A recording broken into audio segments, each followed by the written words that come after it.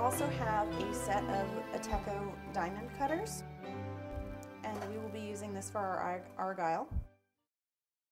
So if you don't have access to a set of diamond cutters, don't really worry about it. You can always cut them out with a rotary cutter or an X-Acto knife. We also, speaking of such, we have an X-Acto knife, a sharp paring knife, a quilting tool. Now you can get a quilting tool at any sort of cake shop or anything else, but you'll notice this one's a little different. This isn't one that you might see in a cake shop. This is actually a pattern marking tool, which you can buy at either like a superstore or a fabric store. And these, because they have the larger wheel, just have a tendency to work a little better. So that's what I prefer. But you could, like I said, you can purchase that either at a cake specialty store or at a fabric store. I have a small acrylic rolling pin. Now you can use any kind of sized fondant rolling pin. I'm just using this today because what we're going to be doing requires small amounts of fondant. And finally, I have a paintbrush, which I will be using for construction purposes. I also might at some point get out a little ramekin of water, which will also be used for construction. But I think for the most part we're going to be using our royal icing today. And finally, we have our pattern.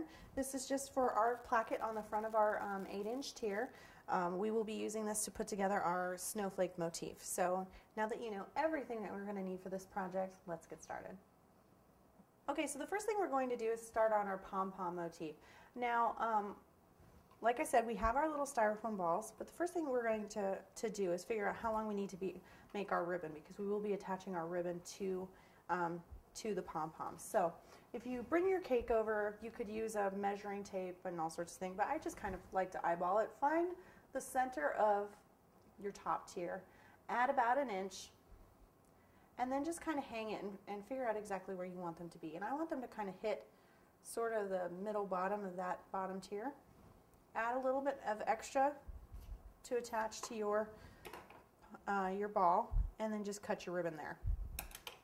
And you're going to need a pair of scissors for that, and I'm sorry, I forgot to mention those. And then what I like to do is just make one a little bit shorter. So I'll measure against this one. Find a distance you like so that the balls will hang nicely between each other. I'm thinking about there. And cut it right there. It's not an exact thing. You got to find what you like aesthetically. And that's all we'll need for this ribbon. Okay. Now this is where our super glue comes into play. We're not going to be attaching, eventually we're going to attach the ribbon to the stick, but first we're going to make the actual pom-poms, and we'll do that afterwards. So what we're going to do now, you will need your stick, is get your super glue out. Now this is a gel super glue, not a liquid. And the reason for that is it has a tendency not to spread as much, and so you don't have to worry about it cross-contaminating. Now there's already a hole here, but if there isn't, you just want to punch kind of a little hole into your ball, just like that. And what we're going to do is we're going to just put a very small amount of glue, and a little bit goes a long way, right in the hole. Make sure it goes down in there. You don't want it coming out of the top. And then all I'm going to do is take my ribbon and using my stick just kind of push it on in there